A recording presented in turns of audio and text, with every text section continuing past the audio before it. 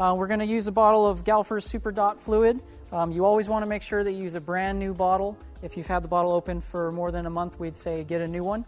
Brake fluid is very hygroscopic, meaning that it's going to absorb moisture out of the air, and moisture in your brake fluid is an enemy, so you don't want to do that. So always use a new bottle. So what we're going to do is we're going to fill the reservoir, which is currently empty, and we're going to start the bleeding process using a Mighty Vac, which is probably the most common tool used in bleeding the brake system.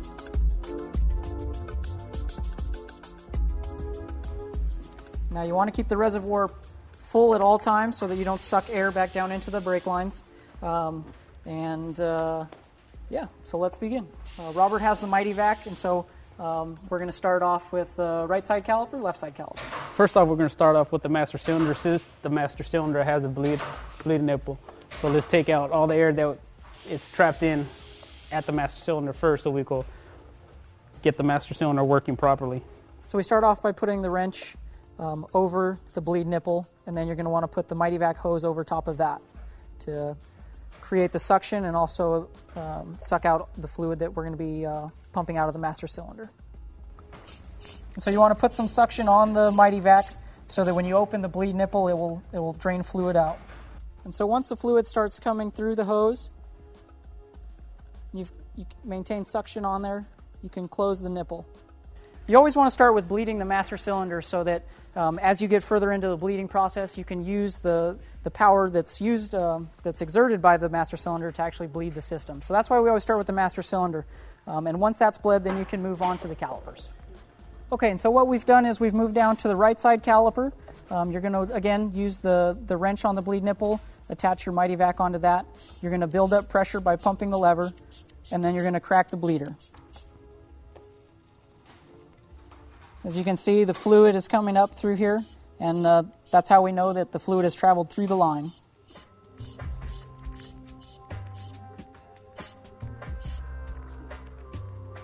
And then you're going to want to close the nipple back up once you've had fluid coming through.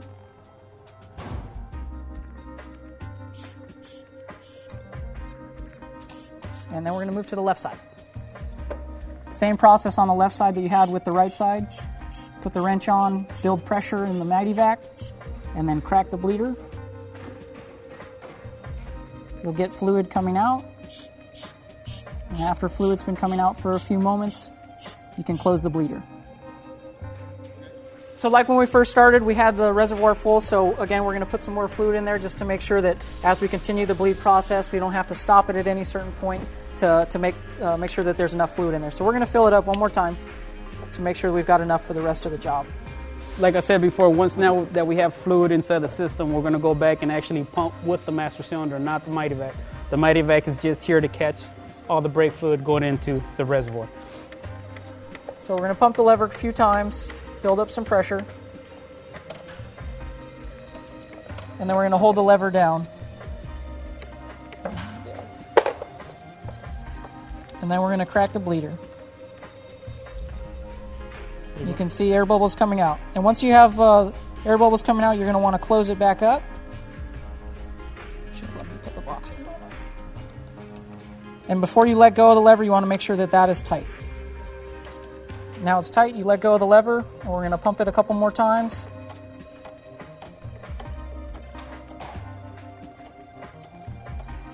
Usually about 10 or 12 times. And then we're going to hold the lever again, crack the bleeder again. And once again, you've got more air bubbles. And then once you've cracked it, you want to tighten it back up.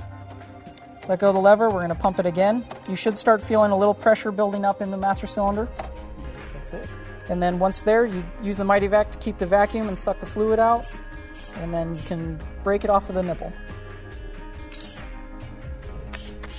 And then from that point, we can move on to the calipers again. So we're going to start again at the right side caliper. So now you're going to, once again, build up pressure with the master cylinder by pumping a few times. And then you're going to hold pressure on the lever while cracking the bleeder. You can see fluid and bubbles coming out of the caliper. Tighten the bleed nipple one more time. And then you're going to let go of the lever, pump it again. And again, you should feel pressure building up through the master cylinder. So we pump. Then we hold pressure, crack again, tighten the bleeder, and then let's do it one more time where you pump, building up pressure, and then we hold it, crack the bleeder, tighten the bleeder, and you're all good. Now use the Mighty Vac to suck the fluid out of the hose. And now we move over to the left side caliper. So now with the left side caliper, we're going to do the same thing. You're going to reach across the bike. Robert's going to bleed while I pump the lever. So again, we pump 10 or 12 times, hold the lever. Robert's going to crack it.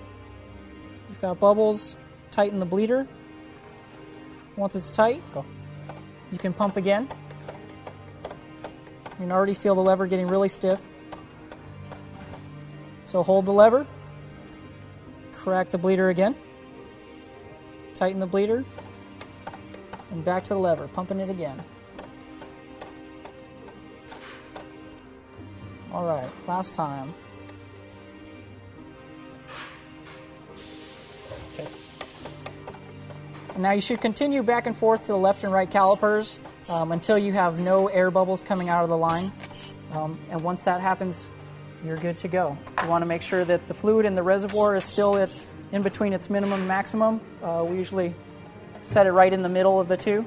And then you can put the cap back on, make sure that you have your rubber seal over the top, and screw it back on, and that's bleeding your brakes. So we're putting back on the reservoir cap. You've got your rubber cap, and then you've got the sealing cap. And once that's on, you usually have 2 screws. Now, again, the reason that we leave the fluid level halfway and you have some room for expansion is that so, one, as the system gets hot, there's room for the brake fluid to move back up through into the reservoir, and it creates room so that your brakes don't drag. It's something that we also recommend whenever you're changing your brake pads, or if you've recently removed the wheel and are putting it back in.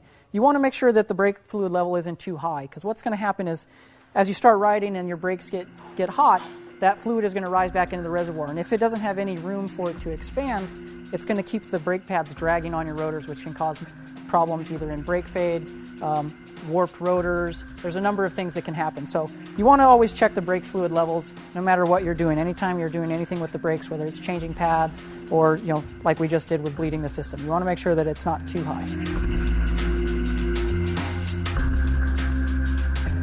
We recommend that you test the system overnight or at least for a few hours. So what we recommend by doing that, by putting pressure on the system, is you want to keep your master cylinder, pressure on the master cylinder by holding the lever, and then you're going to want to zip tie it to your handlebar. And like I said, if you can do that for a few hours or even overnight, just leave it zip tied like that, and that'll maintain pressure on the system.